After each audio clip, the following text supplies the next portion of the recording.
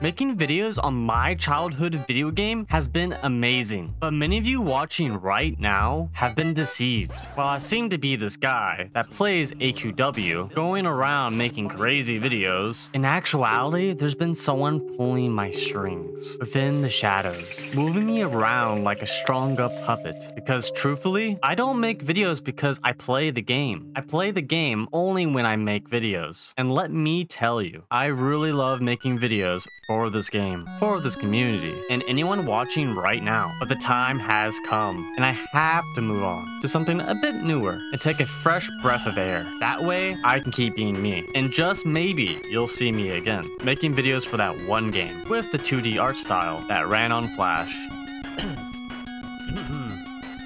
So, now what? It was a cold winter night, and the heat from the fire was keeping Eleven warm. Time was catching up to him. You must have came a long way to find me, traveler. Come, sit by the fire and tell me more about yourself. Don't be shy. Have some of my stew. Little did he know, time was closer than he thought. You seem tired, Elevande. Maybe you should lie down.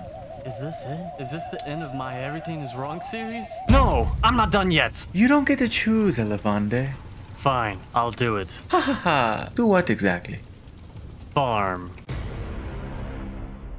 Where it all started. This is the iconic zone, the lair of Balsakar, aka the lair. You'll find colorful themed dragons lurking around with spiky looking swords. Today we're going to farm for the legendary Dragon Slayer class, given to you by Galanoth himself. This is the most basic type of farm out there. It's as simple as... Congratulations, you have won $500 in Applebee's gift cards. Click here to claim now. Things that we'll be asking ourselves will be, what's the value of the gameplay? Does it reward you fairly? Or does it spit on your face? Like one of your favorite Discord kittens that keeps asking for money. From Dragon Fable to Adventure Quest, here you'll find out that Galanoth is a little bit unhinged and wants to kill off all of dragonkind. I mean, who doesn't like committing genocide? Sign me up. Step 1. Go up the Dragon Slayer ranks by killing draconians in color-coded order, like within a children's Corolla box. Honestly, very inclusive, Galanoth. Once you reach rank Marshal, by killing their boss 8 times in a row, because once wasn't enough, you can buy these items from this shop. That includes the fabled Dragon Slayer class. This is a very cool way of introducing a new class. The questline wasn't too long, and the reward, being a class, gives the players a whole new way of playing the game. But if it wasn't for the class reward, the value would have been 0, as there wasn't really a story tied to this, and the items were member only, with the sword being ACs. Overall, good for its time, but doesn't seem to know what it wants to be. A farm promoting membership, or an introduction to Dragon Slayer.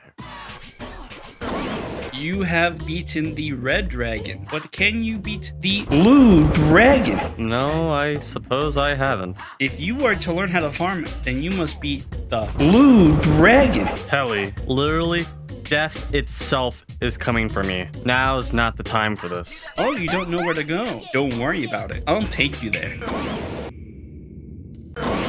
Here's the blue dragon. Glad I could help Smile. That's Nolga. He's also teal, not blue, or a dragon. What makes you think now's a good time for your shit? I know you're getting sick of me. All my jokes make no sense, and you really don't want this to drag on. Please stop calling me randomly when I'm trying to make videos. Anyways, I was like, well, at least I didn't rap gay bars. 4 big guys, and they bust. The most iconic secretive zone, Terces Yugonaglum. Hidden away by secret requirements and guarded by its labyrinth caves, we're taking it to the next level, and we're farming for one of the most beloved and iconic weapons in the game, Ungodly Reavers of Nolgath. That's right, one of the most overused, ugly pieces of shit known to man. I love it. We make our way to Citadel, where we learn that we need 50 bone dust to proceed. Fine, I'll be back. I'll get you 50 bone dust. this game. Finally, they let us in. Now we need to find our way through this maze. Nolgath, the Archfiend. Before we can start, we need to have 3 things done before. The first 2 Chaos Lord stories, and at some point, we need to be level 30. Turn in the final quest at the end of the farm. This is a quest that gives you the weapon. We're gonna be collecting some ingredients. So let's break this down. There are many quests you can do to get said ingredients. Each quest does something better that the other can't, but most of them just give resources, while others give you both resources and items. As a new player, this is going to be very confusing, but not because there's a lot of moving parts. It's because the game doesn't make it clear to the player what quest is better for what, and the huge amounts of menus, and just all the NPC text boxes. We're going to stick to the most basic way of farming ingredients, the quest. Back we go to our good friend Ashirian. He's going to be giving us the Relic of Chaos. This will give pretty much everything we need, but the Totems of Nolgath. That's where comes in. It has you kill Makai's, while the other method requires you to kill Toro the Blade Master, a level 75 that can just one-shot you. But once you gather all the pieces to the quest, you need one final part, the Undead Bruiser Rune. Kill him once, and like that, a whole day or 2 has gone by. But at least we have this ugly weapon. This farm was fun, but only in the context of the no. As a new player, this was very hard to complete, because I need a lot of help from older players. But the amount of times that a player has to use the wiki and just straight up watch YouTube guides is a huge turnoff. No one in their right mind would openly farm this. It reminds me a lot of a gacha game, having to strategically use your wallet. You seem tired, Elevande. Do you really have nothing better to do than follow me around? I am the embodiment of all that ceased to be. Are you truly putting up think- missing posters? Shouldn't you be farming Nutgoth crap or something? Go away. A little decency goes a long way. Go away, please? Walk with me. We have much to discuss. What is it that you think awaits you at the end of all this? Do you even know where we're going? You grind away, day after day. I for a new swear we shiny passed coat that of Arby's paint. But 5 what fate times awaits already. those who fail to pursue their true desires? I shall let you ponder this while I grab some lunch. Would you like anything? God, no. And you see, Elevande, that is why I had to reap the soul of that Arby's cashier and the entire school bus full of witnesses.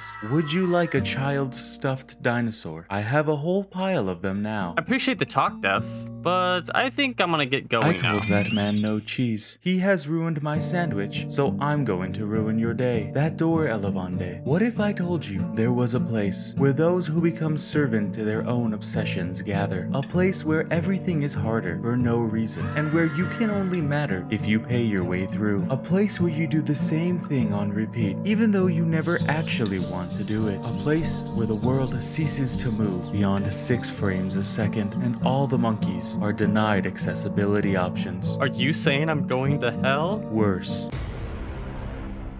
Ultra Bosses, the hardest, laggiest piece of content the game can offer you. We're going to try to take down the most popular Ultra Bosses and see what makes them worth the player's time. A while back, I did a vote on what the community's favorite bosses were. Turns out you guys chose Dage the Evil and Drakaf as the best Ultra fights. But are they any fun? First off, we have Ultra Dage. You have to have already done a lot of side stories prior to doing this, because the quest that gives you the insignias needs to be unlocked by completing these 3 quests. After doing that, you can finally take on Dage. So what makes this Ultra? Is it the overpriced scrolls? Or maybe it's standing on this pad when it glows? That's if the game lets you, as the lag is stopping you from moving. And healing causes self-damage, so that cuts self-healing classes from party groups. After killing Ultra Dage, you can turn in his weekly quest that gives insignias. Said insignias can be used to get empowered versions of already hard to obtain items. Or you can use the insignias to speed up a process of the other farm, like the widely used Legion Revenant class. Now we have Ultra Drakath.